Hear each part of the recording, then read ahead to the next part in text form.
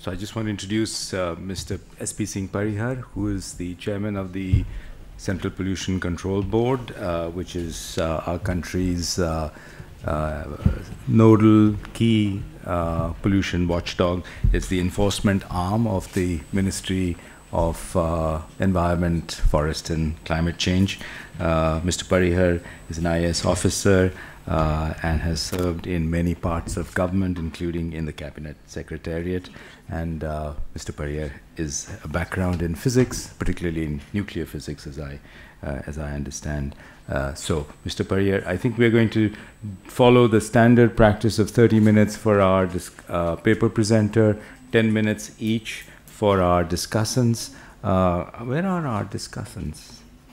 Why don't you come here? Because that way we can no, they can see the slides. The slides are up here, but we can see your body language reacting to the paper, and that's really part of the process as well. So Nat and Shom, can you please both join us here? And we're not going to do major introductions as usual because we have a biography of everybody that's with you. So it's 30 minutes and then 10 minutes each for the discussants. And we like to leave at least 30 to 40 minutes for question and answers, which is very much part of the IPF process. So I'll hand it over to you, Mr. Parihar. Thank you very much.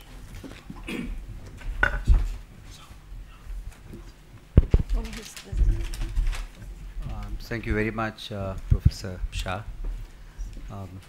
I'm indeed very grateful for this opportunity to be among such distinguished participants here. And Professor Shah, of course, has given a very strict format for the discussion today, and therefore I'm going to invite the distinguished authors to maybe present the paper over next 30 minutes. It will be followed by discussants making the remarks for about 10 minutes each, and then we'll have time for discussion. So may I invite the distinguished authors to kindly make the presentation. Thank you.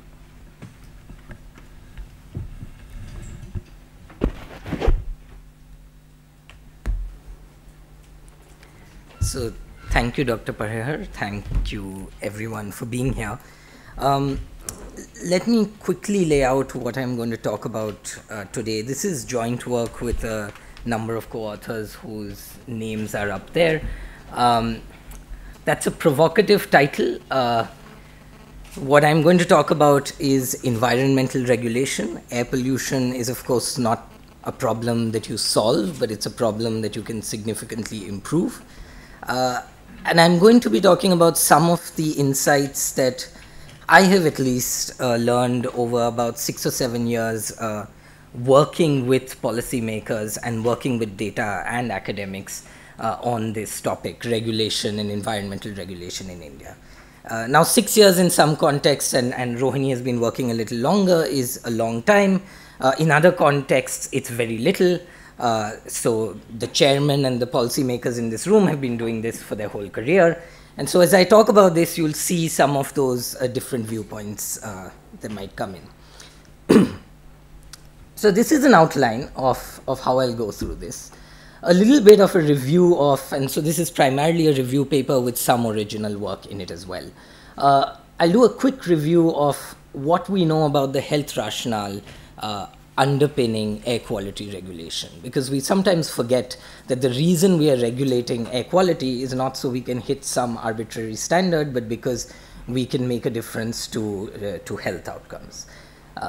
Then I'll talk about regulation as it exists today, which is almost entirely command and control regulation. I'll give you some examples of technology mandates and bans and rationing in both the industrial and transport sector. I look at the problems here through the lens of an original evaluation of Delhi's odd even vehicle rationing scheme, and I'll describe what that program was in a little more detail when I get there. The objective will be to identify some of the weaknesses we see in existing regulation. There are also some strengths, and this is a limited time presentation, so keep in mind that I'm focusing on the shortcomings, while acknowledging that's not necessarily representative of everything that that command and control has achieved. And finally, I'm going to move to some implications and a sort of reform agenda that arrives out of this, out of the data. I'll show you what this paper brings to the conversation. I think is more analysis, but the reform agenda we've laid out is not controversial. At least it's not controversial in the sense that several expert committees that the government has set up, most recently a 2014 committee that was formulated right after this new government came to power, have said similar things. So I don't want to claim that we're sort of the first people to argue this. So there's been a lot of work on health impacts of particulate air pollution, largely in the developed world. So a lot of these epidemiology, public health studies have come from the United States and a few from Europe. I'm going to talk for 30 seconds about this paper that one of my co-authors, Michael Greenstone, wrote a couple of years ago. And this is interesting, I think, for two reasons. It's interesting because it comes from China, and it comes from China over a 30 or 40-year period when both levels of air pollution and levels of development are very similar to what we see in India today. It also identifies a specific type of impact that we don't know too much about, which is what happens when you're exposed to sustained levels of air pollution. And that's a difficult problem to answer. And I'll just describe how this paper does it. So this paper exploits a policy that China put in place, I think, about 40 or 50 years ago, which involved essentially saying that a river that cuts across the country, and that is the blue line you see there, the Huai River. Everybody north of that river gets free heating coal for heating purposes, and everyone south of that does not. And so essentially this is an arbitrary division of the country into these two groups. In addition, at this point of time in China, migration was severely restricted. So you were not allowed to move from one part of the country to another without a significant amount of permissions and bureaucracy. So what this essentially did was it created an almost experimental setup where north of this river, towns and cities as a result of this free coal were much more polluted, and you see that in the data, and south of this river, they were much less polluted. And so you had these two populations placed in these two situations of high and low air pollution. And so the authors use this, and that's the graph on the right. And what they find is there's a discontinuity at the Huai River. There's a discontinuity in lifespans of the population north and south of the river. And the only variable that seems to change across the river is the particulate air pollution, which is what you would expect when you're burning more coal.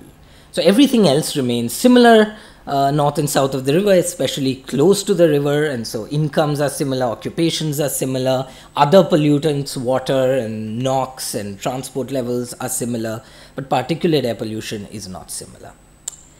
And the impacts they find are large. They find reductions in life expectancy that are up to 5 years per 100 micrograms per meter cube increase in TSP levels. There's a version of this paper now that looks at fine particulates. But the point I want to make from this graph is that there is now increasingly strong evidence of the health impacts of air pollutants. And it comes from settings that are very much like India, with levels of air pollution that are very much like India. Of course, there's now current work that's happening in India as well. This is a graph from a paper that we published 2 years ago, which does two things. It draws upon 456 ambient air quality monitors from the Central Pollution Control Board and various state control boards. And so I think this is a uniquely detailed data set in that sense. And these are monitoring information from 190 cities. Some of these monitors have moved from place to place, so not every city is observed over the complete time period, but we have data from 190 cities. We combine this with an interesting paper that came out recently by Sagnik Day at IIT Delhi, which looks at how you calibrate satellite data with ground level monitoring to obtain a fairly good measure of fine particulate air pollution. So what you can do is you can get air pollution levels across India district by district. And when you combine that with data from a bunch of health impact studies, you see sort of life expectancy losses between 1 and 3 years, and that's the gain in life expectancy you would get if you brought India's air pollution down to our own norms. So that's just to say that there is a strong basis for this. There also seems to be evidence that this can be improved. Now, this is a distribution of air pollution levels in different cities, in different countries and parts of the world. And what you will see is that India, for example, has a number of cities at the top end of that spectrum.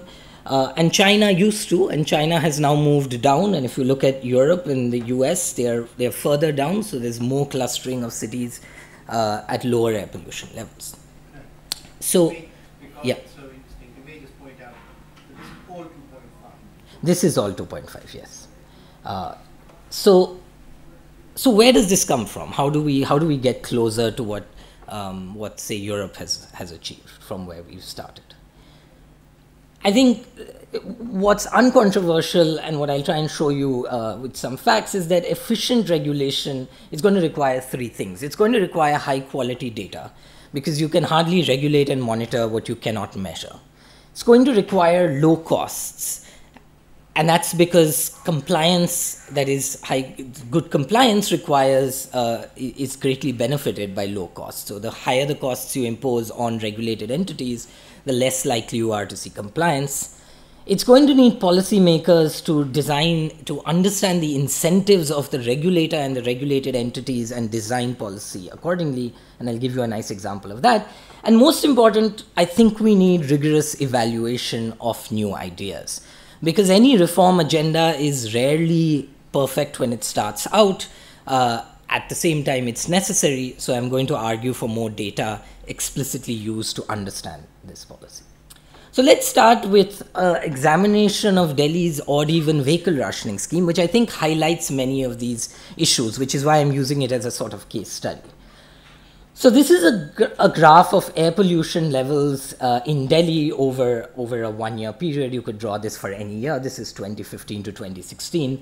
And the program I'm going to describe in the next slide ran in the first half of January and the second half of April. And those are the 2 bands. But what I want you to take away from this picture is the incredible noisiness of this time series. So air pollution levels spike day to day. They have trends over time. Those trends are often short-term, and there are also long-term trends. So it takes work to distill meaningful information from a time series of particulate matter measures. You also have a limited amount of money that you can put into monitoring. And so for most of our cities, we have only a few sites where we measure air pollution levels. And these are a set of monitors that the Central Pollution Control Board has across Delhi, and then some that are outside. I've marked 3 there. But what's important here is that there's also a lot of spatial variation. So I showed you that time series variation. And then if you look across space at these different monitors, you'll find a lot of spatial variation. So for example, the first bar I have there is a monitor that sits next to an interstate bus terminal. So transport emissions there are extraordinarily high. It is therefore not necessarily representative of the city as a whole. And this speaks to a challenge in describing cities as being very polluted or less polluted, or doing comparisons between cities, because you don't have coverage of the whole geographical area. And so you need to worry about where you're measuring something. And depending on where you choose to measure, you could produce a high number or a low number. So you have both spatial variation and temporal variation, and you're going to try and evaluate policy keeping that kind of data in mind. The third problem that we need to deal with is that even this technology does not ensure that you actually have good data. And this is a graph that shows you in blues where are places where you had data for a certain percentage of time. The darker areas you had more data, and the grays are places you had virtually no information. And this is all from Central Pollution Control Board monitors. There are some white areas where these monitors were essentially non-functional over this year. And so even those graphs I showed you have significant missing data problems. So these are all challenges to researchers in doing policy evaluation, but they are also huge challenges to regulators in actually implementing policy. This was ambient air pollution, and I'll get to how we use that data later. But actually monitoring emitters can be even harder. So remember, regulation has ambient air quality as an outcome variable, but the interaction of the regulator with the regulated entity is with people who emit air pollution. So that's, say, industrial plants or transport emissions. So it's the emitter that is of critical importance in this. This is from a really good study that Rohini and Michael and others did in between, I think, 2011 or 2010 and a final publication in 2013. And this, I think, is a beautiful graph. So let me explain what this shows you. If you look at the top left panel A, that's data from the Gujarat Pollution Control Board, which uses a third-party auditing system to measure how much air pollution different plants are emitting. In other words, what happens is there are these accredited labs, and they go to plants and they measure air pollution levels, and they do this every quarter, and then they come back and give that data to the regulator, and that's the basis on which you carry out regulation. And so when this project started, the data that regulators got looked like in the top left corner. And the vertical line I've drawn is the regulatory standard. And essentially the data that these third-party auditors were providing, as it said, that every single plant is sort of between 5 and 10% below the regulatory standard. And so this is information that the regulator knows is not true, because you just have to look at emissions from these plants to know that many of them must be out of compliance. But this is all the data you have to work with. And the reason this is happening is, of course, a problem with third-party audits, not just in the environmental sector, but also in, for example, the financial sector, is that when an auditor is paid by the entity being audited, as was happening in this case, that plants were told they had to have an audit done, so they would hire an accredited auditor, but then they would also pay the accredited auditor.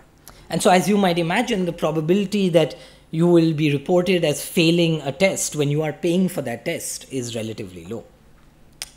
So the bottom graph over there is data that came from a set of back checks not paid for by plants.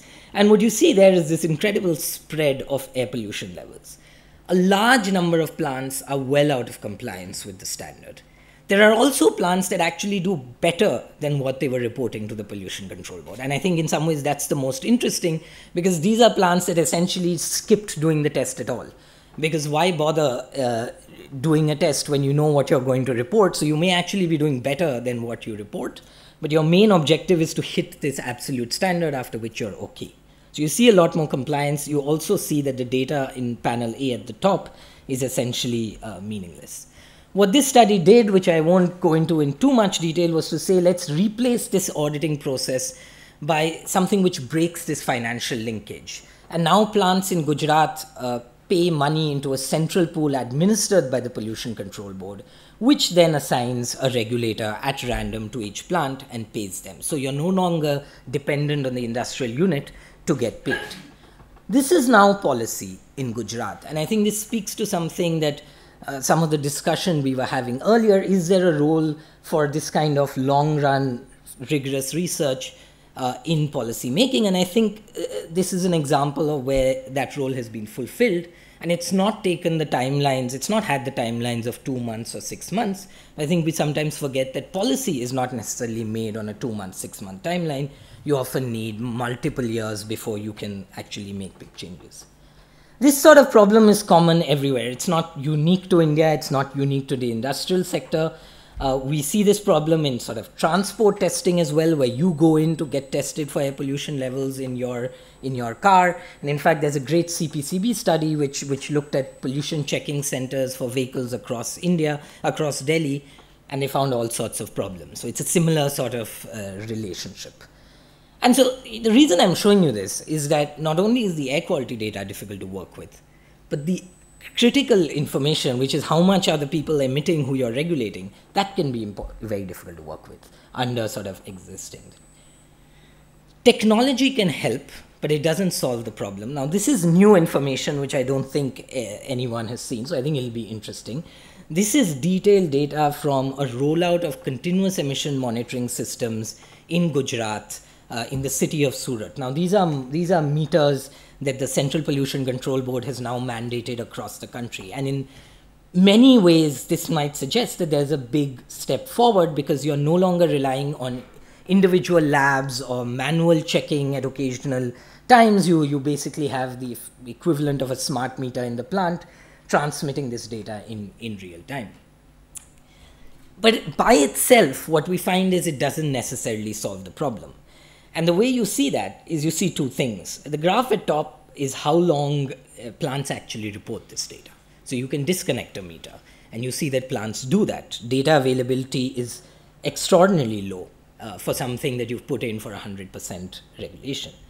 The graph at the bottom is the number of plants that report passing the regulatory compliance standard. And you see about 85 or 90% of plants are transmitting data from these meters, which suggests that they are in compliance. Now, when you compare that to the manual evidence that I have, that I showed you, including a recent study that the Central Pollution Control Board did, those two numbers just don't match up. And so what you're seeing here is a variant of metering everywhere, which is that the technology by itself won't do it. What you also need are processes, and you need those processes because you're trying to change behavior on an ongoing basis. And I think that now gets to one central challenge with command and control regulation, or regulation in general, is how do you put in place the processes to make sure that your one-time rules actually work. And so the odd-even program in Delhi is an example of the difficulty of doing that. This was a program that ran in 2 rounds. It was essentially a driving rationing scheme. So it attempted to change the behavior of drivers by forcing them not to use their cars on particular days. So essentially the way it worked is if your car license plate ended with an odd number, you could only use it on, I think, actually on odd number days, and an even number plate could only be used on even number days. So it was attempting to cut the use of private cars by about half during the period of this program. So this is targeting transport emissions. And this was in the day between 8 a.m. and 8 p.m. with a number of exceptions which weaken the force of this program. Some of them are justified. I think the big problem was with two-wheelers, because much of in Delhi's transport road actually comes from these two-wheelers. So by leaving them out, this program had problems. But it speaks in part to an issue which regulators have with command and control, is that sometimes you just have too many entities to monitor. There's this amazing statistic, which is the number of plants per technical staff in the state of Maharashtra, which is one of India's most industrialized. And that's about 750 regulated plants per person. And so when you have numbers like that, it's just physically impossible for manual regulation to work, and command and control which relies on that data to work. There were fines for non-compliance. It's unclear if this was enforced. Now, what was nice about the odd-even program is that it attracted a lot of media attention, so it attracted a lot of efforts to evaluate that program, which I think in some ways makes it unique. I'll talk about some of the problems or challenges with those evaluations, but the very fact that you were trying to answer the question of did this pilot work, it was set up as a pilot, is encouraging. Now, there were very mixed reviews of this program. In fact, these are diametrically opposite conclusions that came from this program. And I think, but what ties all these together, the common thread to all these, is that they rely on that time series that I showed you. And the time series is easy to come to any conclusion on. So the Center for Science Environment, for example, looked at the level of air pollution 2 days after the program was initiated and the level 2 days before, and they concluded within 2 days that this program was an incredible success. But of course, with noisy data like I showed you, that can happen just by chance. You could just as well have had a spike upwards, and then you would have concluded the program is a failure. The evaluation I'm trying to show you is using a different technique. It's using a difference in differences technique, which I think helps get us a little more insight. And we found, again, mixed results, but we found mixed results now over time. And I'm going to talk about why I think that's an issue for command and control regulation. is how do you make it work over time? And so this was run in two parts. So I'll show you January results and April results, and you'll see they look very different, even though the program was exactly the same and the evaluation method is exactly the same. So one argument that you could make, which is this very nice piece that the journal Nature wrote about all of this, is that you got a lot of data out of these evaluation techniques. Maybe you didn't get sort of this one answer as to what happened. So what do? We do the following. We compare changes in the time trends for government monitors, CPCB monitors, both within and outside Delhi, before, during, and after the pilot. So this is what we call a difference in differences methods. And this is essentially what this is doing, is it's saying there are a whole bunch of exogenous factors that drive that time series. This includes whether someone's burning crops in Punjab, whether the wind direction has changed, whether temperatures have changed, meteorology have changed. Now what's common among all these is they affect a large geography. So they affect monitors outside Delhi, and they also affect monitors inside Delhi. So the point of looking at changes in time trends are to say, well, there's something that changed inside Delhi, which is that we introduced a new program. We introduced it for a 15-day period, so it didn't last forever, and then it was stopped. During that 15-day period, do you see these trends between monitors outside and inside the city change? And so that's sort of what we do see. What you see is that before and after this program, after you control for some of these monitor composition issues, which I won't get into, you had similar trends, but during the program, these two diverged. And I think this graph shows both April results, and which is at the bottom, and air pollution levels are lower, which is why that's at the bottom, and January results, which are at the top. And it's really quite striking what this program did. So the dotted line is outside Delhi, and the solid line is inside Delhi. And what you see is at night, these two seem early morning, these two seem to line up quite well. But during the day, they start diverging, and Delhi air pollution levels are lower, especially in January.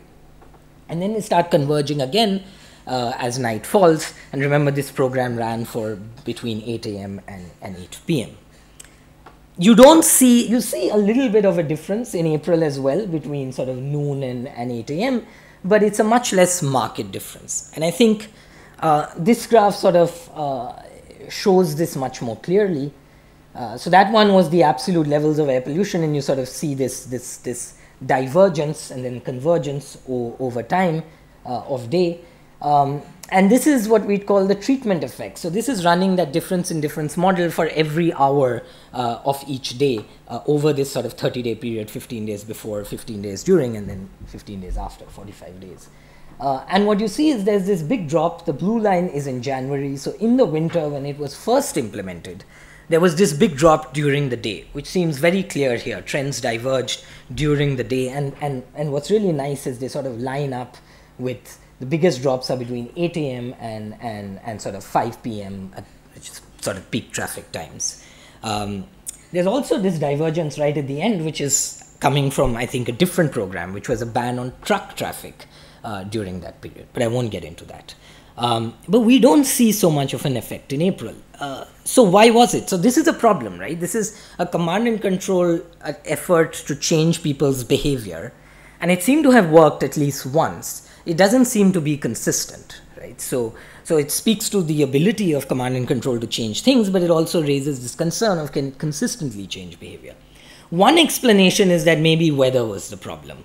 When it gets hotter, air pollutants rise, and because air pollutants rise, it's harder to pick up changes from ground monitoring stations. So it's possible that there was really no difference in how it changed people's behavior, but what we are seeing is a challenge in the data that's available to evaluate it. But there's also evidence that compliance, in fact, was lower. And that comes from a traffic survey that we did both in January with a partner of ours, the School of Planning and Architecture, and in April. So this is direct measures of how many cars you see at traffic intersections and what sorts of cars. And we saw a big difference in compliance levels. In January, you did see reductions in traffic. In April, not so much. So there's some evidence saying that it's not just meteorology driving this difference, but it's also how much people paid attention to this program. And that's something you see in other parts of the world. So there have been driving rationing programs that have not run for 15 days. They have been put in place on a more permanent basis for months and years. And they have produced, in some ways, even worse responses to this ban. In Mexico, for example, there's a very nice study, and now an old and well-known study, which found that what people did was they bought a second car when this rationing was going to be in place on a permanent basis. What they would do is they would buy a second really old car with the right number plate. And so what it essentially did was, instead of using your new car on both types of days, you would use this very old car, which you bought cheap, on the day that it didn't match with your number plate. So you would, if you had an odd number plate, you would buy an even numbered car. And so actually this pushed up the age of the vehicle fleet, and it actually led to an increase in air pollution. Why am I bringing up these examples? I'm bringing up these examples because the point I'm going to make when I get to sort of how we might reform things is it's very hard to change behavior. It's possible to tell people to install equipment once or make a single change. All cars have to be manufactured a particular way. But when it comes to changing behavior, both when you're monitoring regulated entities and when you're sort of trying to change things, that gets very hard. And so you see these examples in other settings. There have been efforts to ban industry within Delhi. What has happened is those plants have moved 500 meters outside the Delhi border. So you achieved your ban, you didn't necessarily achieve the impacts you wanted. This, I think, is another very interesting graph. So this is original data from a survey of over 1,000 industries that we actually did with the CPCB. And what this is it's a box plot of particulate concentrations of emissions, with the horizontal line being the emission standards, for plants with these 5 different types of mandated abatement equipment. And what you see here is sort of striking. The mandate, the command and control mandate that is easily enforced is install the right technology. And so that's something you can check, and everybody has it. If you were using this and if you were maintaining it, everyone would be within limits, but we don't see that at all. And so, you see that as well. And one of the reasons why this might be particularly difficult is this issue of how do you impose penalties on plants. And so this is a related but not identical problem. Regulators have the ability to enforce very strict penalties, but shutting down plants is costly. So these penalties are only used for extreme violators, which means that if you're violating only slightly, you often get away. So I have 2 more slides in 30 seconds, so I'll tell you what we think might help reform things. So how do we meet these 2 objectives? 2 examples that are currently being thought about and which I think are therefore particularly interesting. One is to say, why don't we try experimenting with market-based regulation? Now, market-based regulation has challenges and it has benefits. One of the sets of benefits that it has is that it requires high compliance, high transparency, and it reduces costs. And this is data, this is a model using data from the city of Surat. And what we find here is this is from that 1,000 plant survey, that you have potentially a 55% reduction in costs if you allowed plants to trade between each other relative to command and control. And there's other previous work which shows the same thing. So at least ex ante, when you look at this data, it seems there are huge benefits to markets in costs, but also on those other questions of information. And I'm going to close with this scheme that I hope you'll visit the website on. This is something that we've been working with the Maharashtra Pollution Control Board on. And this is a very simple but potentially powerful idea. This is to say, let's take that regulatory data which sits in PDF files and registers in offices where no one sees it. We'll put it on the website and we'll rank plants on a 1 to 5 star rating. That's it. There's no new regulatory incentives or penalties. But what this does is it fills this information asymmetry. Plants now know what their competitors are emitting, which you never did earlier, and the public knows what plants are emitting. And so what we're trying to see is whether this by itself both increases data quality, because now everyone's interested in making sure that they are rated the right way, and reduces air pollution. So I'll close there, and we can discuss things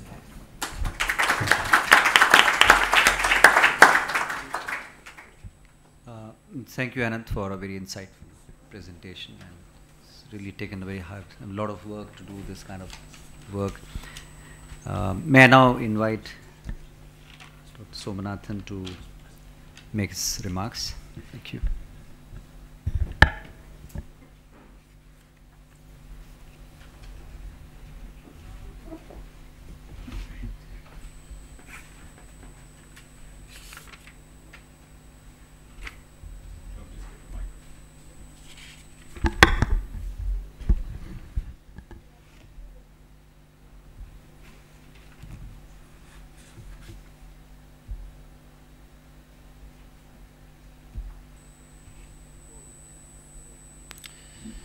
Yeah, thank you. So thanks, Anant, for a great talk. I enjoyed reading the paper also. And I really want to commend the authors for having done a lot of really thorough, careful, painstaking empirical research on a number of different issues related to air pollution in India. And I think that all of you have seen, basically, you have some idea of the kind of work that's done, and the kind of effort it takes to go and put all this data together over, and it's many years of work, and it's being really, really careful. And I think and you can see the value of that. Well, you've seen it yourself, right? It kind of speaks for itself. So I won't really comment on the empirical studies. I don't think that would be very useful here. Let me just turn to the policy section, which makes 3 recommendations. The first is that there should be reliable and transparent data and monitoring. The second is that regulatory design should be incentive compatible and economically efficient. And the third suggests piloting and evaluating the impact of new policies.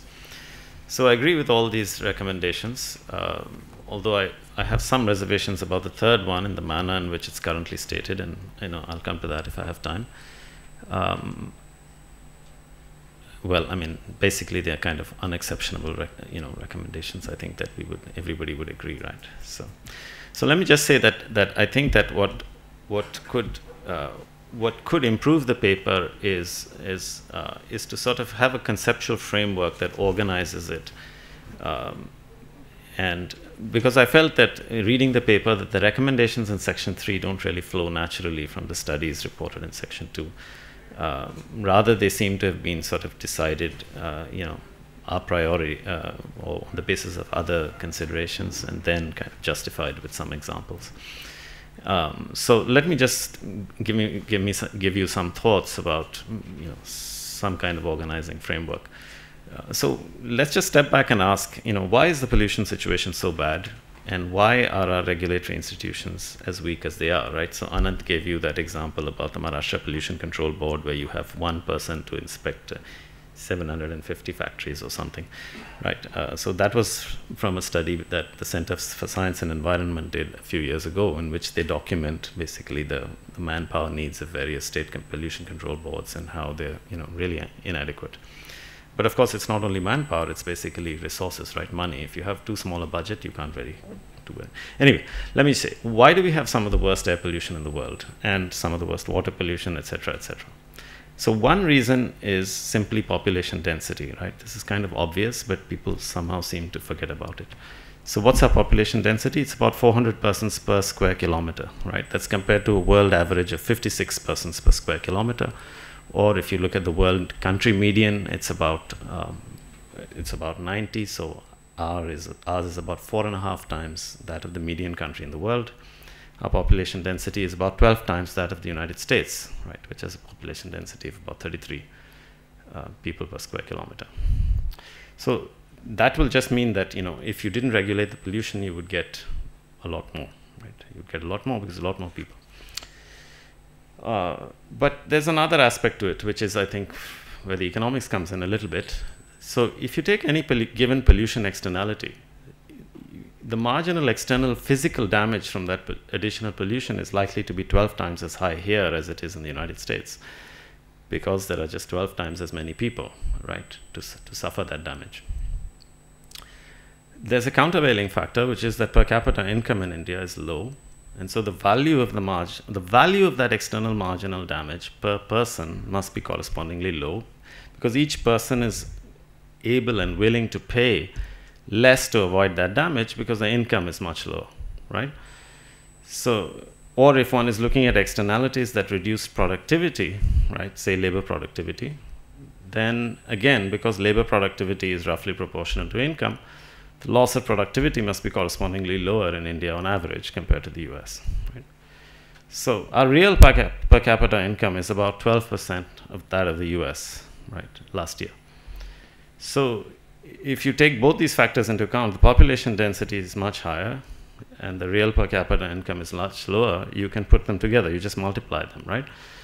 The aggregate marginal external damage, therefore, from any given externality can be expected to be about 12% of that 12-time factor of population density, which means that it's about you can expect it to be 1.4 times that of the US for any given externality, right? So, of course, this is just a back-of-the-envelope calculation. You shouldn't take the numbers very seriously.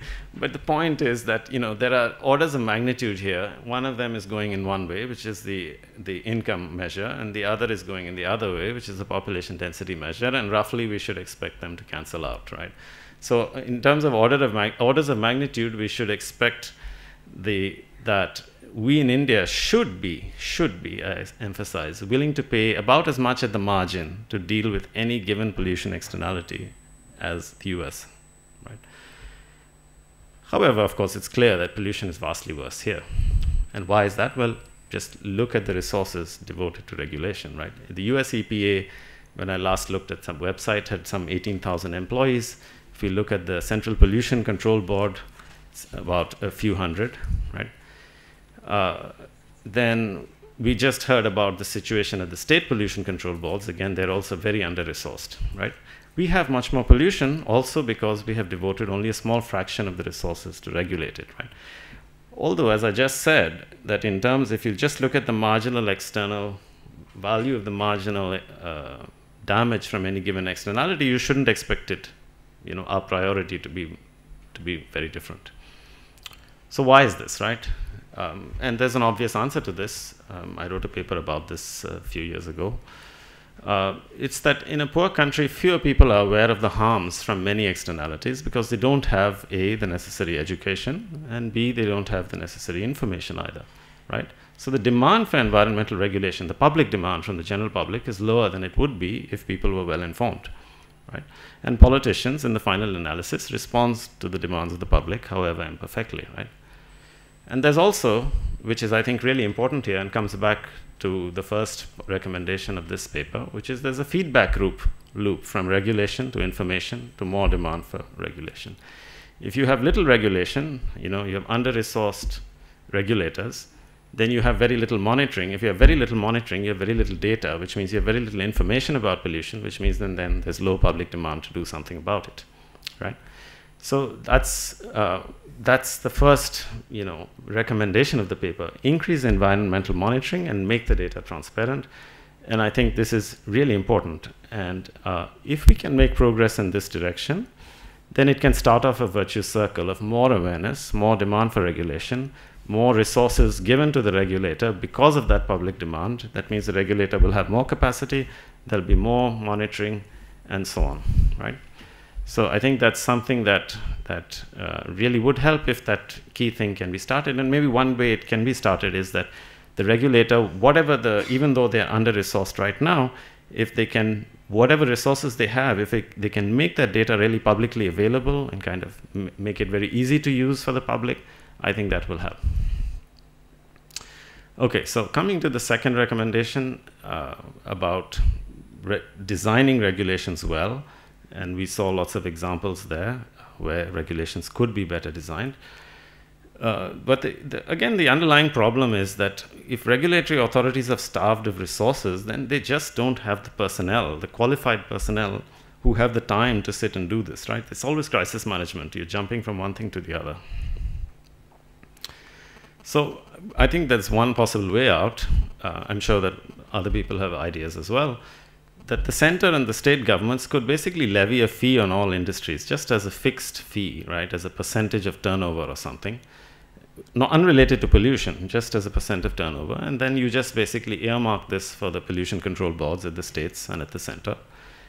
And that fee should be sufficient, basically, if we believe that back of the envelope calculation I did, that fee should, basically mean that the budget of these regulatory authorities should be maybe about 20 times what it is today, right? If we want efficient regulation in the sense of internalizing the externalities fully. So, and if we believe the US is a reasonable benchmark, maybe it isn't, but who knows? Okay, but at least they have much less pollution than we do. So, yeah, well, of course, I mean, I think resources is one thing, but then, of course, there are also incentives, right? People have to be incentivized to do the right thing. I'm suggesting that to some extent, if you make the data transparent, there will be some feedback processes in the political domain that will help with this. Also, we should, of course, I completely agree with the point that was made in the study about giving the regulator more flexibility to make smaller penalties that are sort of commensurate with the violation, rather than either nothing or an extreme penalty. That's important. We also should, basically, the law should also sort of require that when new rules and standards are set, if you give the regulator more flexibility, they should also be charged with setting the rules, setting the standards on the basis of the best available evidence, right? The best available scientific evidence. So the benefits of any given rule in terms of health and other benefits should be with reference to the best available scientific evidence, right? I think that it's true that people, you might say that, well, this is a non-starter, right? I mean, industry will lobby against it because they're not going to want more regulation. And of course, to some extent, that's true, but it's always the case that there are more technically advanced sections of industry that will benefit from more regulation because they're better at dealing with it than their competitors, right? So, and also industry is suffering in the current environment. Again, that's in the paper. Anant didn't really refer to it much, but it's in the paper. We have, in effect, regulation by the judiciary by default. We have that because the executive is starved of resources, pollution gets to a crisis point, right? People go to the courts then do something, and typically they do something draconian at that point, right? And this is really bad for industry because the whole process is unpredictable. You cannot make investments ahead of time, right? You can't plan for this. And, so industry, in fact, could be better off, at least as a whole, perhaps, if you didn't have this stop-start thing. And I said, I don't know whether my 10 minutes is over, otherwise I can just spend one more minute. The last point about piloting new schemes and conducting formal evaluations, I'm a little leery of this. And in principle, it's a very good idea, and we saw some really excellent examples in the study here. But we should remember that there are always costs of doing these things, right? And we're operating in an environment in which regulators are highly resource constrained. So not only in terms of money, but really in terms of time, right? How many things can you do if you're sitting in one place and you have so many responsibilities? And the problem is that it can suck up a lot of resources to find out things that are either obvious or only valid in very particular circumstances, right? So there are usually very many aspects of any given regulatory problem, right? Any given pollution problem, right? Many different dimensions of this. And you have to make a decision about all of those, right? Many, many different things. So you have to tweak on maybe, 35 things. You have to decide what's the optimal thing to do in this dimension, in this dimension, in this dimension, in this dimension. And with a statistically rigorously valid, study like a randomized control trial, for example, but there are other methods as well, you basically are limited to essentially, if you want statistical power, you're basically, at the end of the day, you're limited to dealing with 1 or 2 or 3 dimensions, right? But in the real world, people have to deal with very, very many more, and they do need to make those decisions as well as possible. So if you take resources away because you're focusing on this particular thing, it can end up being harmful. So I want to say that, look, I do think that being careful about piloting and evaluation is a very good thing, but I'm not sure that the way economists do it is necessarily the way that it should be done most of the time. So I'll stop there. Thank you very much, Mr. Somanathan. Dr. Nathaniel, please.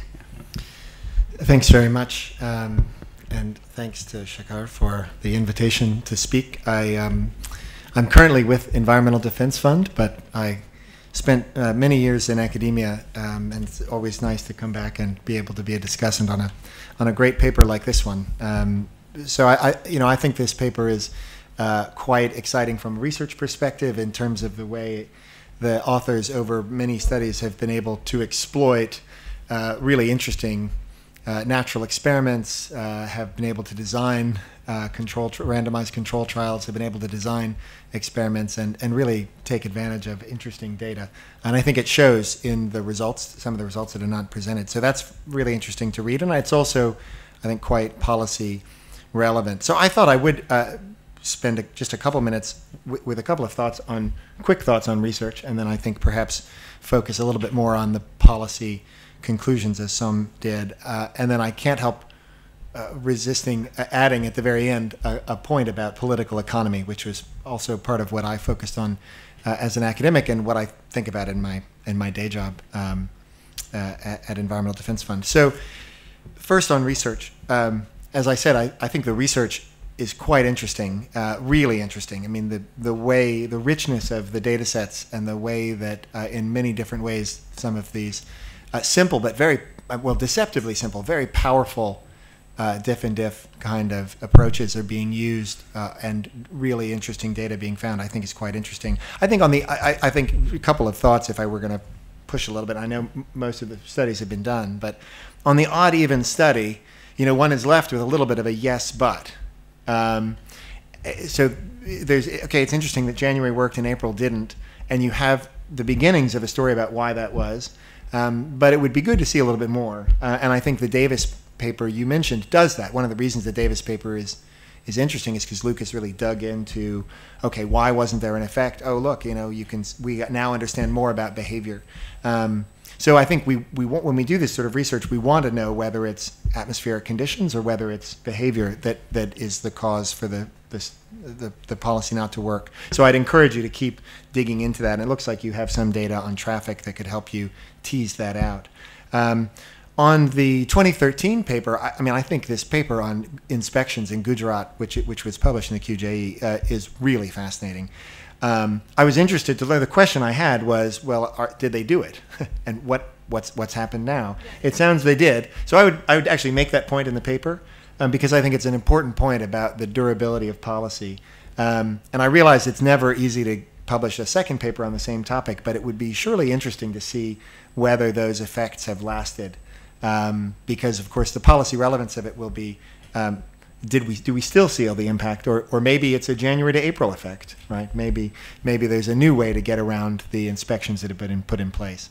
So while that might not be as sort of sexy from a journal point of view, it would be great to see. So those are the points on research. On policy, the paper makes 3 recommendations, as Som said, and maybe I'll just go through each of those in turn with sort of my own spin. I think, so the first is, I would sort of characterize as information is important, although not just information. Information is not enough by itself. But I think there's some really good discussion about SIMS, the importance of monitoring data, the importance of SIMS data. I guess the reaction I had, the main reaction I had, was thinking about that very interesting star rating approach that in Maharashtra that you put up at the very end and had to sort of rush through. It's really interesting. I got a chance to see the State Pollution Control Board present about it at a conference on EPIC on Friday. Really interesting, quite innovative. But also one wonders how effective it'll be. Maybe it's a first step. How effective will that be? And I think it'll be really interesting to see the evaluation of that policy. If we think about other roughly similar examples. I'm from New York City, and there's a restaurant rating system, A, B, C, which is sort of similar. It probably chops off the lower part of the distribution. I don't know how much effect it has above that. In other words, it's pretty effective at getting rid of the worst offenders. I think something similar has happened with some of the examples of making information like that available in the United States and elsewhere. So it'll be interesting to see your results, and I hope you'll look at an evaluation of how much importance that information has by itself.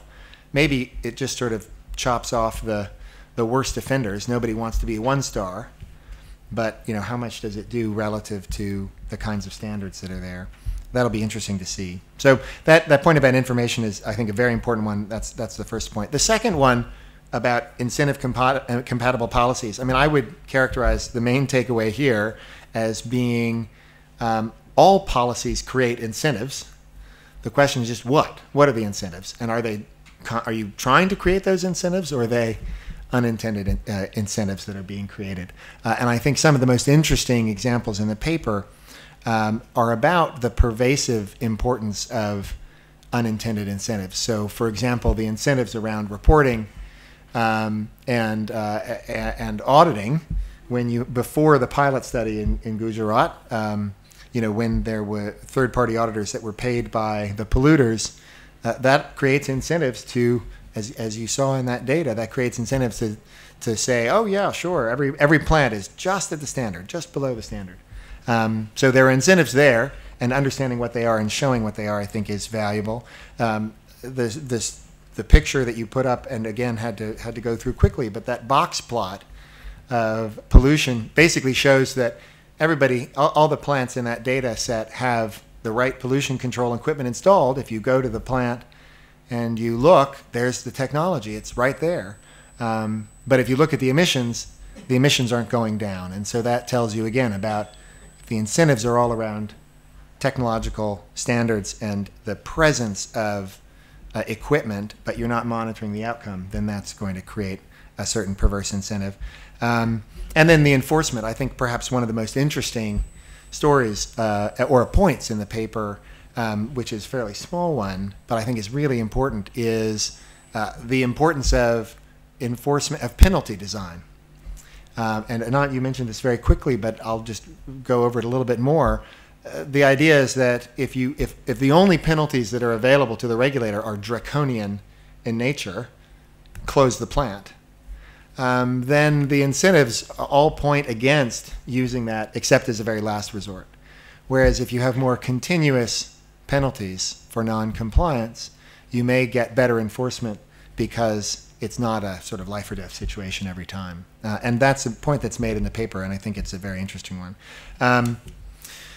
And then, of course, the major point perhaps around that I think, or one of the major points you make, which you also got to at the very end, is if we're thinking about incentives, how do we design policies that create, that deliberately create the kind of incentives we want to align the economic incentives of actors and polluters and emitters with the social incentive, the social goals of reducing pollution. And I think it is right to point out the successes that we've seen elsewhere in the world from market-based regulations. I spent a lot of time studying the sulfur dioxide program in the United States, which was the first large-scale trading program.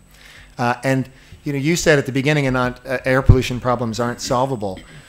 Acid rain in the U.S. was solved by in large part by the acid rain trading program. If you look at maps before and after, just 20 years apart, of acid deposition, acid rain from sulfur dioxide, huge change. As a result of this very economically efficient, very effective program put in place, that by creating a trading program, a market for pollution, created the right kind of economic incentives to reduce emissions at a very low cost. And you cited that. And I think that's a powerful example. The only other point I would make about markets, and that you might be worth making in the paper, given your review of all the different market approaches, is the diversity of approaches that have been used to designing market-based instruments. So economists sometimes make the mistake of talking about them as if it's a single approach. It's a class of approaches. And the way that market-based regulation has been implemented in practice has varied tremendously according to the priorities and the needs and the goals and the objectives of the regulators as well as the context. So I think that diversity is important to keep in mind as you think about lessons. I'm almost out of time, but I'm also almost out of comments. The third point, very quickly, is the piloting point. I do think that's a really interesting point. It's kind of consistent with the theme around information. You not only need information around data and monitoring, you also need information about what works. And I think it's very interesting to take advantage of India's federal system here to have the variety of efforts going on in the state. I take Som's point about resources, but I think when you have the state pollution control boards that can make some of those pilots, you can spread those resources around. So very quickly, I think the final point on political economy, this is, rightly a paper about policy and data and research, but I can't help thinking that politics and sort of political economy are absent from the paper. And I think if there's one thing the experience of not only incentive-based but other policies has shown, it's going to be really important to get stakeholder support on board. I do think the record we have for economically efficient policies shows that stakeholders will come on board, that they will see the advantage in some of those policies, but that will be the challenge in terms of getting this implemented. Thanks very much. Thank you very much to Nathaniel. We're close to 11 o'clock when we're supposed to wind up the session, but we do have some time for comments, observations, questions. The floor is open. Yes, ma'am, you could go ahead, please. Anant, my sense is that the dominant source of pollution, of winter pollution at any rate in Delhi, is the burning of crop residue. What is your policy recommendation for that? Rohini, do you want to answer? Sure, I can say a couple of words and then... maybe more questions and then we'll answer. Maybe take a few more questions. Please go ahead, yes. Thanks. Very, very interesting presentation. I like the discussants' comments. But I want to go back to basic principles. Pollution is your classic externality. It's a textbook case. And we also know from the textbook that the goal is not necessarily to eliminate pollution, but to maximize welfare, because it is such an externality. And the first best way of doing it is with a tax, to tax pollution. Now, clearly, that is not what's been either proposed or undertaken here, but it is curious that you went all the way to they started out by looking all the way to the other end, which is this command and control mechanism. And the point about the command and control mechanism is not just that there are problems with compliance, as you very nicely pointed out, but that even if there was perfect compliance, it could have a huge welfare cost. You have the wrong incentives for people to cut back pollution. And I think it'd be useful to get an estimate of how much of a cost there is to using this command and control mechanism as opposed to the first best mechanism. And I think there might be a clue to that because of your comparison with the cap and trade mechanism. That's closer to a market mechanism that gives us a sense of how far off we are in trying to use command and control mechanisms, not to mention all the other problems that you pointed out, which is the compliance and the lack of political support. I'm Rashmi Banga from Commonwealth Secretariat. I'm not a climate expert, but neither are our policymakers, so I take some confidence in speaking today. I want to compliment the author because I think it was a very interesting paper, and I've always wondered about this odd and even, whether if you put a rigorous analysis to see the benefits, whether it has made an impact or not, and I think I saw that in the paper today. My suggestion would be on policy recommendations, because I would also like to know, countries like Thailand and Singapore have tried this out, whether that worked in those countries or not. And also it will be very interesting to see what are the new thinking in terms of pollution and climate change. In the Secretariat, we are now championing regenerative development, which is not climate mitigation or climate adaptation, but it is climate reversal. So 100 solutions have been put forward in terms of changing the way people think about climate. and how, you know, ways of producing can, small changes can be made in ways of producing which can lead to a lot of benefit. And maybe it's important to start sensitizing general public in terms of the implications or of climate change, or also of this regenerative development ideas. So my suggestion would be if you could look at those and also, you know, talk about them, and also some successful examples around the world which have helped in controlling the pollution. Thank you. I first want to thank the authors and thank Anant. I think that this was like a model IPF paper. I really enjoyed this because it's built on many years of high quality work and brought together now in a forum where we have policymakers to actually take this to practice. So thank you so much. So I think just one comment, one question. I think the comment was echoing Som's discussion, which is, I thought the presentation of impacts was excellent, but there was no discussion of costs. And I think, you know, it would just be really important both for the paper and for policy to just kind of go back to what Shanta also said, right? Which is, do we have any visibility on costs in the most cost-effective way? The question I have is actually for the chair. And you know, while Som was talking about just capacity and headcount, you know, I noticed, I just did a quick Google search and found that you were appointed after 4.5 years of vacancy, like, I mean, at the level of the CPCB chairman. And so, you know, it just speaks to the fundamental problem we have in state capacity in pretty much every function of government. So we have a dedicated IPF session tomorrow where we will talk about some of this stuff. I mean, the state and market failures will be the IPF roundtable, and then LANT, the keynote, is going to be on state capacity. So I think building on some of the discussions with the chief economic advisor in the previous session, I think my concrete question for you and suggestion is to say, what is the current mechanism for economic expertise within CPCB? Like, I mean, do you have a panel of experts, a panel of advisors? Do you have economic advisors who are permanently inside? And what would be useful ways, like, I mean, that we can help you as an IPF, as a forum, for basically curating the evidence and providing technical inputs? Not because I suspect there's a lot of technical expertise from an environmental perspective, but not necessarily the same amount of economic expertise. And yeah, so. And actually, I would broaden that just to add that beyond just the IPF, which meets, you know, once a year, at least in the current format, there are of course a range of economic think tanks like NCAER and others in Delhi who can very easily provide you a kind of backdrop to your thinking about economic issues. And if this kind of work needs to be done, there's Som, there are a whole range of other people who would be more than happy, I suspect, to provide input and advice on this. Thank you very much for that offer. We'll come back to that. Just last Hi. two, maybe. We're running out of time. I'm Shanti and I'm from IDF. Sorry, Mr. Parihar, I think given that this is such an interesting session, and we can squeeze time out of the coffee break, so let's please go on till about 11:15, 11:20. We'll squeeze a little time out of lunch as well, and then we'll catch up by then. So please, let's continue. Thank you very much. Yeah. Thank you, Sheikh. It worked in January and it did not work in April. So presumably if it is done again, the similar odd even thing, it's not going to work because people have already adapted to this, this surprise policy announcement.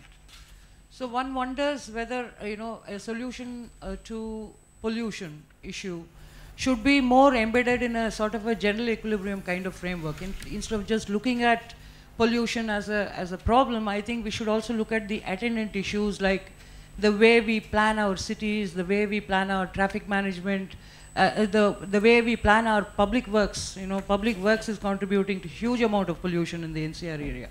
So I think an embedding of this problem into that larger sort of, you know, city management kind of issue would be perhaps more useful in terms of policy making, which is more coherent. Thank you. Yes, ma'am, please. Yeah, speaking on what he just now mentioned, I think many families in Delhi have already adapted. Most of them have gone for buying a second vehicle just to suit their requirements. And another thing which I think policymakers should take in mind is what is the cost of pollution. Because if I just look at my surroundings, I live in South Delhi, my children who were fine until few years back started on nebulization which was seasonal. But now it's a regular thing. They need to be nebulized on a regular basis. So what happens next? So will the policymakers wake up now, or maybe up to after some time when certain fatal accidents do happen. Yeah, please. From Institute of Economic Growth. First point I want to make is this talk about using market-based instruments instead of command and control. I think it must be 20 years old. I mean, we have been discussing this for I don't know how many years. In IPFP one time, committees. I just wonder, is it that within the government there is recognition, but there is really no move, nothing? The nearest we have come to this is, I think, in the area of energy, because high energy using plants, now there is a scheme of some sort of trading with a cap and trade in terms of energy efficiency. I forget the name, but it's the program is on. But even there, the actual amount of trading that has taken place, I think, is very limited. So first point is, so what's new? Of course, we know that market-based instrument will be better, but what is the new thing to be done really? Is it that from the government side there is no initiative, or is it the government does not realize the importance of this, or is it that there is really market-based instrument really do not work? I want the authors to go. Second point is, of course, command and control or taxes, these are okay, but there is always the other option available which we call informal regulation. And the mention was mentioned there that in Maharashtra, now all the plants, some sort of starring system was being done. I think earlier Center for Science and Environment in the Greenleaf program in which it was done. And there is a paper by Gupta Goldar where we made some assessment and showed that it did have an impact. So I was just wondering, why only Maharashtra? If it is such an important thing that by rating the plants and creating awareness in the people, you could put some pressure on the highly polluting plants to improve, because it becomes known to the people. I don't know how much it's really been, how many hits have been there in that website, how many people have really found out which plant is doing. This is, I think, an issue. But assuming that they are people, but why only Maharashtra? This is again a question to the authors. What is stopping other state pollution control board to do it? Because it is now widely recognized that this sort of scheme with the information can become effective in generating informal regulation. So I have just a related question, I guess, which is that we've seen a lot of really interesting stuff on supply, and we've also seen things on monitoring and incentives to avoid detection. I'd be interested to understand what the demand side is for pollution reduction, and whether there are movements in demand in response to various things, whether in fact, what does the demand for environmental pollution control look like in the country? And I guess the other question that I have related to that is, there are visible sources of pollution and invisible sources of pollution. The invisible sources of pollution are potentially, in some cases, even more deleterious than the visible sources of pollution. And I wonder how demand for invisible sources of pollution reduction sort of operate in the country if you don't have proper information about some of these things. Is it all? Yeah, maybe you could respond, please. Yeah, maybe Rohini to understand. One second. Yeah, Dr. Saha, please. Anant, very nice presentation by Anant. Only 2-3 things I just noted that air quality monitoring station, the area, is how much area the area is ventilated. That depends, give you the influence, zone of influence of a particular area. As accordingly, whether our stations are inadequate or adequate, that is required to be really judged. But as on date, Delhi is equipped with all types of equipments and monitoring stations, and we are further strengthening it, so there will be no dearth of monitoring data, but as far as the NCAER is concerned. The 2013 study of that PUC center carried out by CPCB, this is a continuous process, and now there is no loopholes in those centers. Everything is satellite connected, and all data, whenever you are entering, one is entering for pollution check, it will go to that thing, and it can be called that it is a success story and not a bad story. And this is that there are 2-3 things. And For the star rating program, with our Environment Protection Act, that also speaks of the environmental statement. There is a statement where is the industries are supposed to give you the transparent information to the public, and through which, if it is adapted, we should also think of giving not only always the penalty, but the incentives. That is also an important aspect, that we are not really trying to plug the gaps. No, there are some good work we are doing that is also required to be carried out, and somehow intellectual forum is not trying that environment belongs to all, and we all need to participate in this program for environmental protection.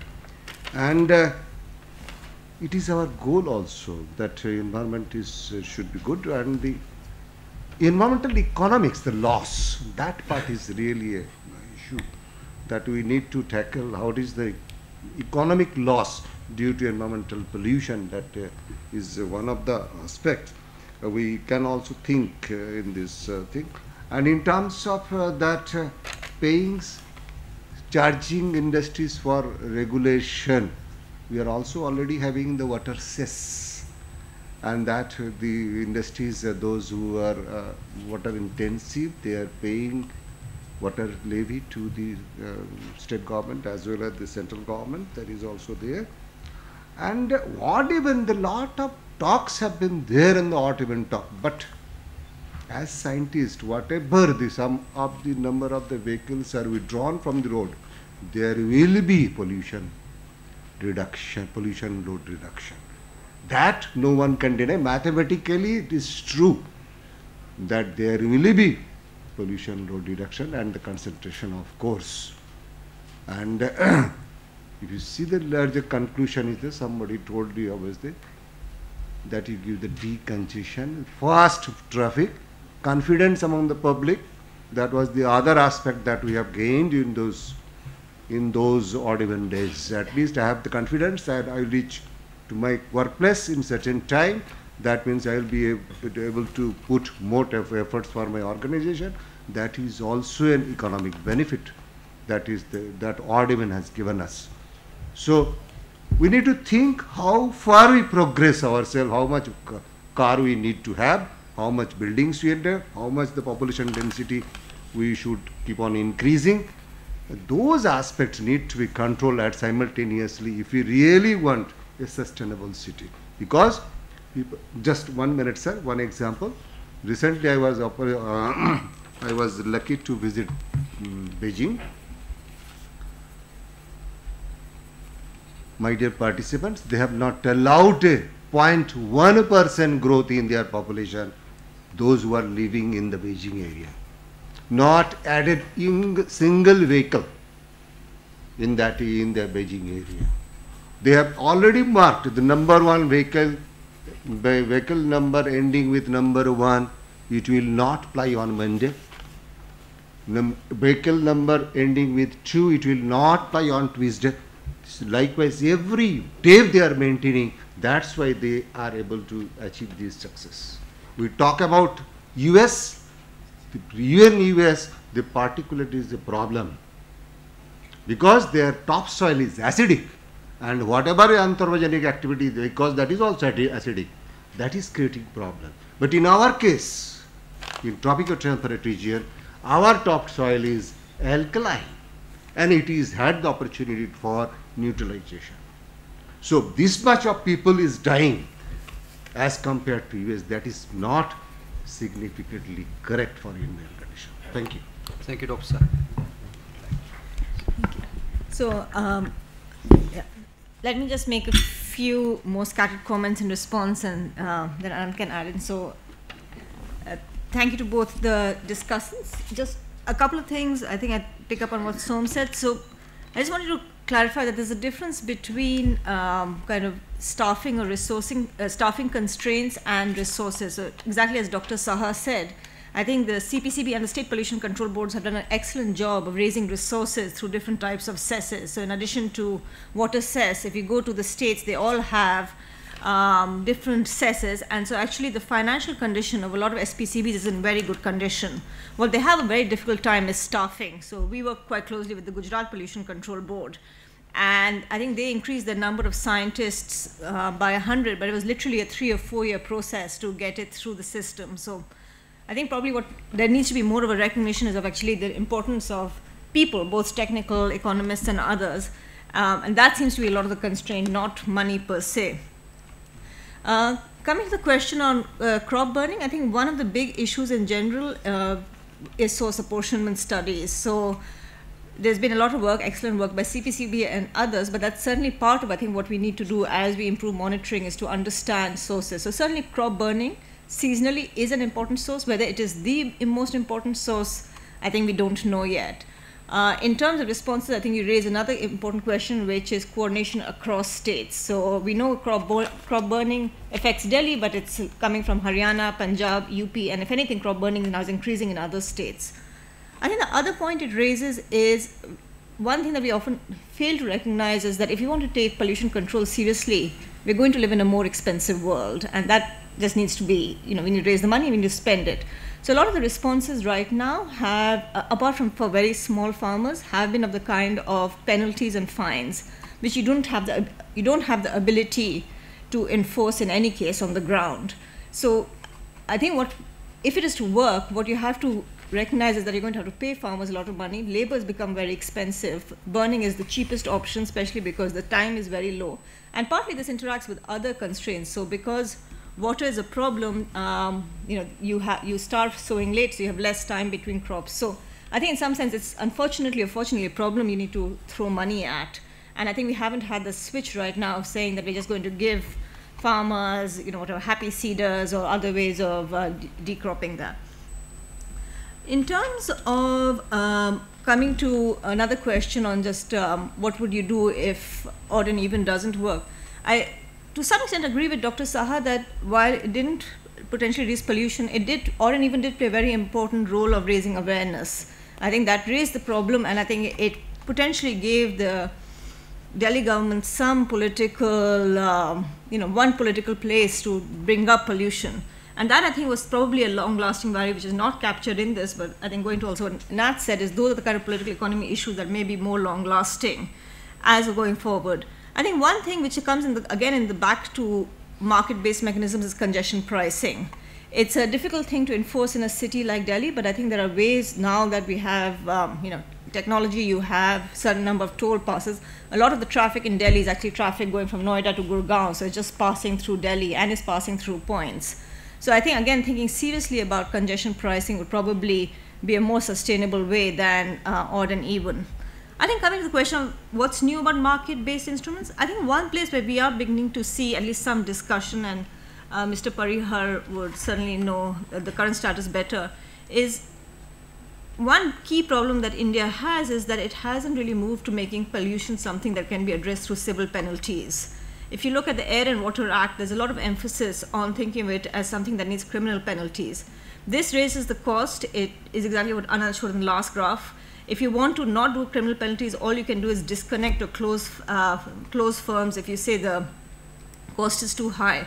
My impression is the government is moving to introduce financial penalties in some of the amendments of acts. I think that would be a welcome step that could actually make a lot of this feasible.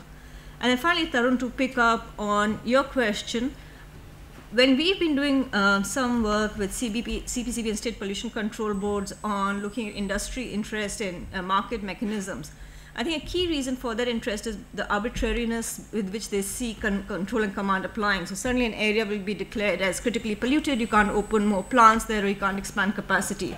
So I think the predictability of market mechanisms is actually what I think makes it very attractive to industries, and that's the main place we see demand from there. Anant, would you add anything more? Yeah, I think, well, there are a lot of comments, and I agree with most of them. Too many to go through, but I think I agree with everything. Just a couple of sort of extensions to some of the things people have been saying. So Som and others have made the case about sort of institutional reform, essentially, which includes a big part of that is staffing and resources and what are the capacity of our institutions to change. I think one discussion that goes with this is what is the direction in which we want to move policy making so that the reform of institutions occurs in a way that lines up with what we want those institutions to be doing tomorrow. So just as a very simple example, when the US EPA introduced the acid rain program, the number of staff they had regulating SOx, sulfur dioxides and others, fell from about 100 odd, and I maybe Nat knows the number, I was speaking to some people there running it, to 4. And so the question is, when you're thinking about staffing, which direction do you want to go in is going to depend on sort of your view of policy making 10 years down the line, which may require many more resources, it may require less resources, it may require different resources. The second point that I thought was very interesting was this idea of how do we get more people involved in this conversation, which Dr. Saha also made, and Som also made that point. Actually, at the conference that was held 2 days, the 7th, that was a Niti Aayog conference. This is a point that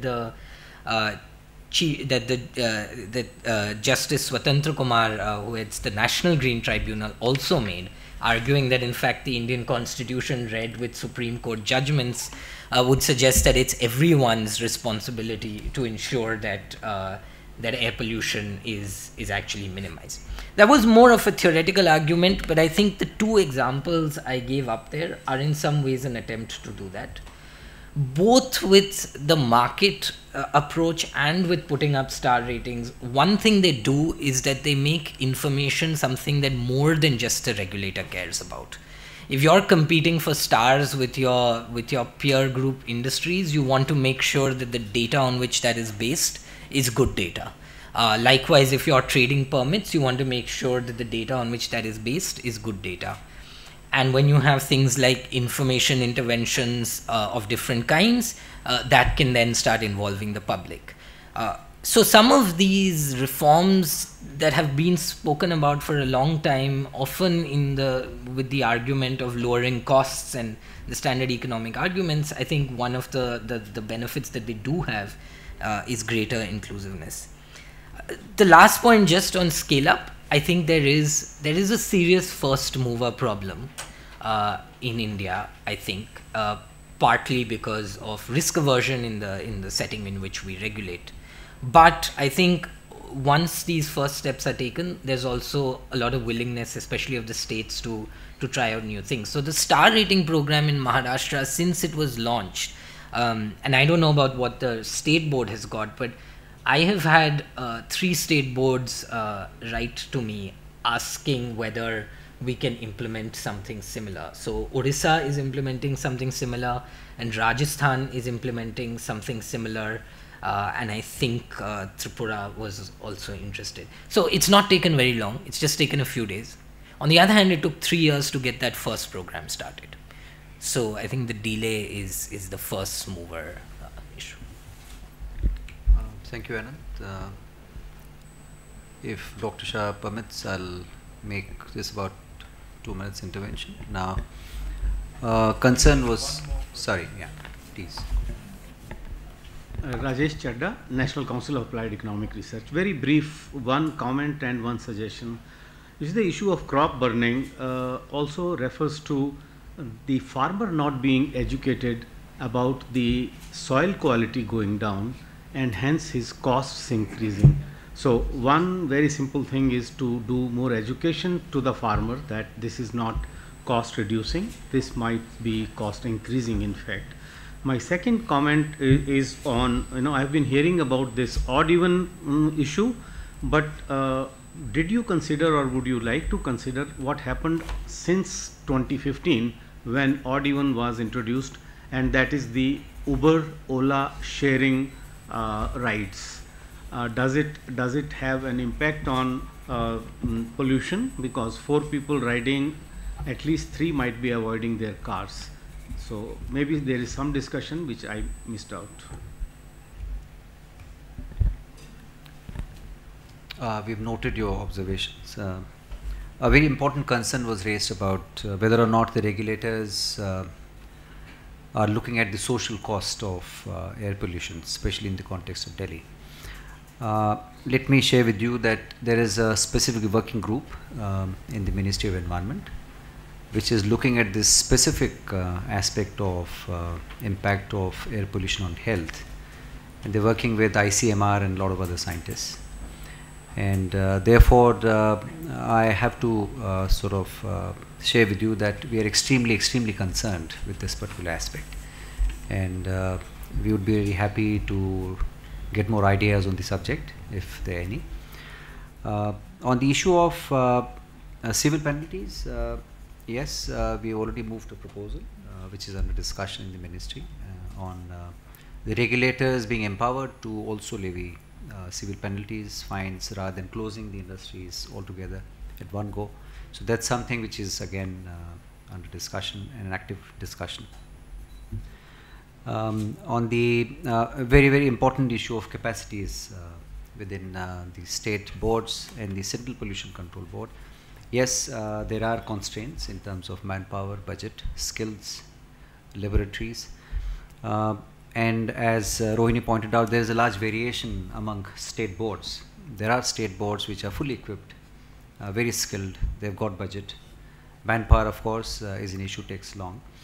But there are other state boards which need more support, more hand-holding, especially in the eastern, northeastern part of the country.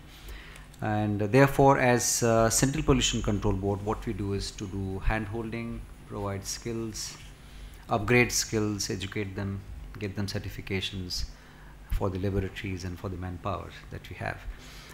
On the specific question that is whether or not we have a formal arrangement for involving economists in our discussion on the pollution, environmental pollution. Well, I have to concede that as of now there is no formal arrangement. But what we have is a research advisory council in the Central Pollution Control Board, where eminent institutions like NCAER, NPL, IITs, they are represented. And we'd be very happy to associate economists on that particular advisory body to inform our work that we do. And we certainly need to be educated on that particular aspect more and more. And therefore, we would certainly welcome your participation on the Research Advisory Committee. I heard the discussion this morning when Dr. Subramanian was here, and there was a concern that there needs to be a formal arrangement for engaging with experts in the field of economics. And what was mentioned was that, well, maybe informal discussions would also help. So I share the same view that informal discussions would certainly help, but we can certainly have this formal arrangement within CPCB where the experts could contribute to the Research Advisory Committee. Thank you very much. I have to say that I have personally benefited from this discussion, and we wish to carry forward this discussion in the times to come, and we'll certainly request you to join in with us for discussions in future. Thank you so much.